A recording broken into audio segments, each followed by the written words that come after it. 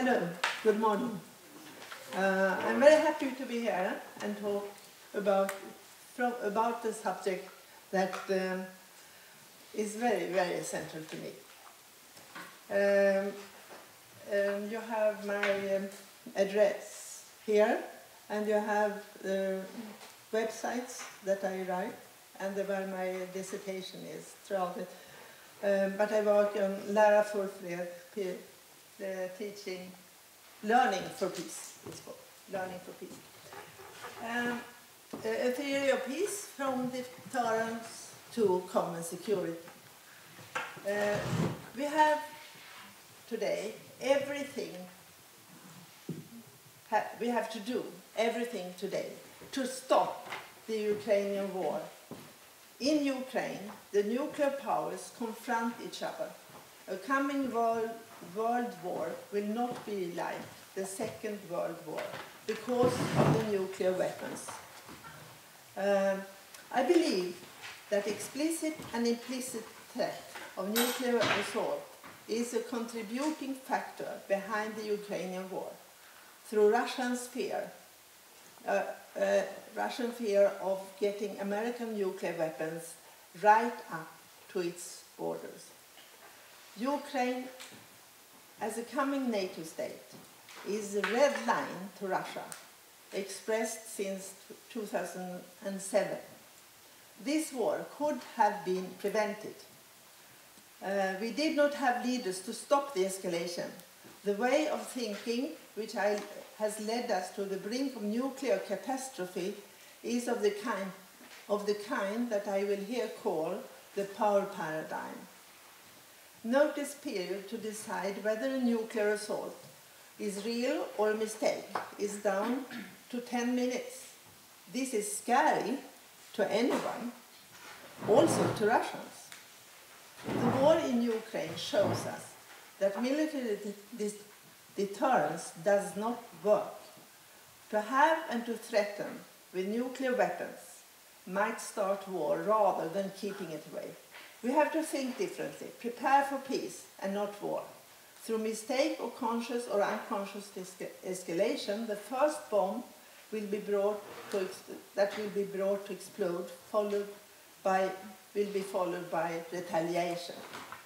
We have to think anew and stop the wars.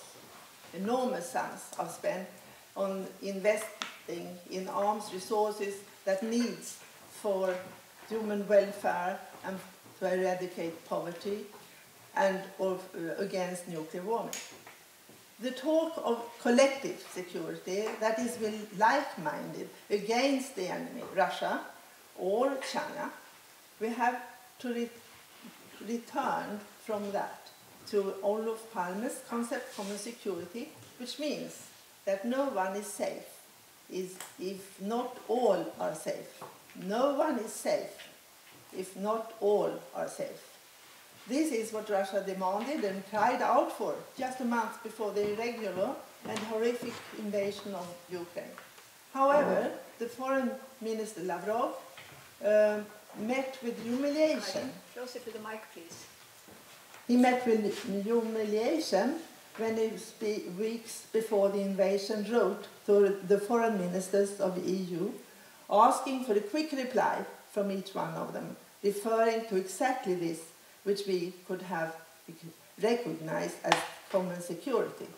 If we had listened and not turned, as we did, a blind eye to this, Russia would have been treated as an equal with the same yardstick.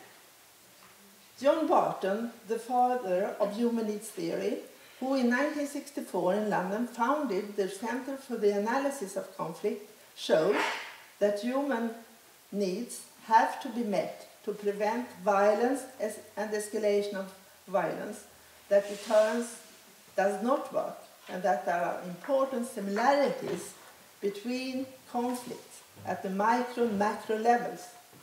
Here is a score. We'll skip that. No, I think it should have been the first. Yes. Once one denies the traditional assumption about the malleability of human nature and asserts the existence of some human needs that will be pursued regardless of circumstances, some important insights emerge into the nature of conflict, its resolution and prevention. He used a new word, prevention. It comes from promote and prevent. Deterrence theory, the basis of domestic enforcement and international strategies, is undermined because deterrence can't deter in conditions in which human needs are frustrated. And this is totally forgotten. And this is why it is so dangerous, the situation in which we are. There are similarities between conflicts at the global and those at the local level. And you can see a personification such as blame, accusations, and conflict grows, the conflict issues increase, old unfairness and contact cease. Alliances, preconceptions, trust is torn to shreds. There is polarization. This is in local and global conflicts, very similar. Now we'll go to the essence of all this.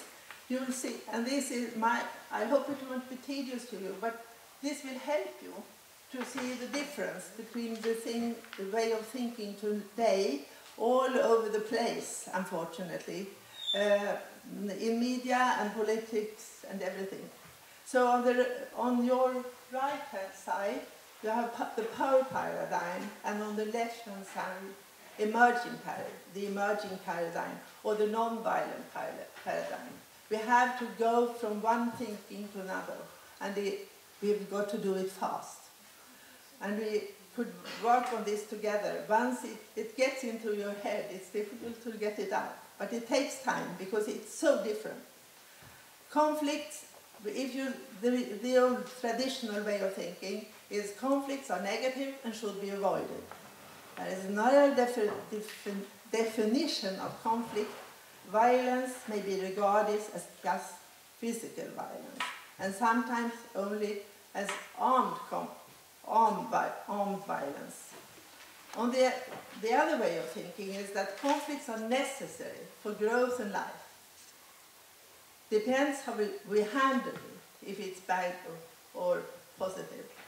A broad definition of conflict leads to increased preparedness to act. We can act fast, more quickly when we see it goes the wrong way. The handling of conflict determines the outcome. We have different units of analysis. The nations, regions, institutions, and structures are in focus in the old way of thinking. Conflicts at macro levels are essentially separate. They are handled differently. Deterrence, threats, and coercion are used to reach goals. This is very, very different from the way I am propagating for, and the emerging paradigm. The individual and identity group are the units of analysis. Basic needs of individuals are in focus. This applies also to groups. Basic needs. Conflicts at the macro levels have many things in common. They are handled in accordance with the same principles. Deterrence, threat, and coercion are not effective, since they give rise to resistance and reduce trust. Security, of course, is a very important basic need. And many others, like, well, I won't take time for that. Reasons of conflict are scarcity of resources and the aggressiveness of nations, groups, and humans. That is the old way of thinking. But on the other, you can think very differently if you see that the core of the problem is that humans feel their basic needs are threatened. This determines how conflict are handled and escalation is avoided. Basic needs, such as security, here you have them, many of them, security, recognition, belonging, and meaning. Understand, herein lies the opportunity for win-win solutions, because this cake can be increased. The more I give, the more I get. Positions in the old way of thinking are stated. Declared issues are those on which settlement is sought, sometimes as a compromise. This without taking into account needs, values, and concerns. In the emerging paradigm, or the way of thinking on the left-hand side here, you see underlying needs, values, and concerns are sought through analysis of the situation. Think of the Ukrainian war. The analysis of the situation here and what has happened before is regarded as Russian propaganda. So you'll see many things here connected to the Ukrainian war. The particular fear and esteem needs, identity, are taken into account. Fear and esteem needs, what you need and what you don't want, they are all taken into account. The power paradigm, the realpolitik, it's called. The other part is, it's not very realistic. We are getting the way out of what we want. The other party is looked upon as adversary or enemy. The responsibility lies with the other party. The contract may be broken. Breaking the contract is often used for pressure, for instance, sanctions or blockades. I'm glad it's not the red one. The emerging party is looking upon as partner in solving the conflict. The problem is separated from a person or group of persons viewed as the other party. The responsibility is common. Common problem solving is looked for. The content is kept to solve the problem. You'll see that the way of handling conflict in a constructive way is very similar if you do it the right way at the micro and macro levels. Actually, I think I will. There are more of these, but you have them all here in an article that I put. It's enough for everyone, I think. How many are there? More than 50, about 50. And I'll show you. This one is there. It's about power over and domination, and how you can think instead. It's about the need for trust and confidence, and how you avoid power play. But this one is lacking in the other one, because there was not room for it in the article. And it's got to do very much with non-violence, how you work in non-violence. Our hierarchical structure, where power comes from above. That's the way of thinking about the authority. And emerging paradigm, authority rests on values related to relations where those in power are dependent on the government. That is a bottom-up perspective. None is powerless, since there is a reciprocity of a dependency between both ways. And that is this we skip. Traditional security policy leads to the opposite of security.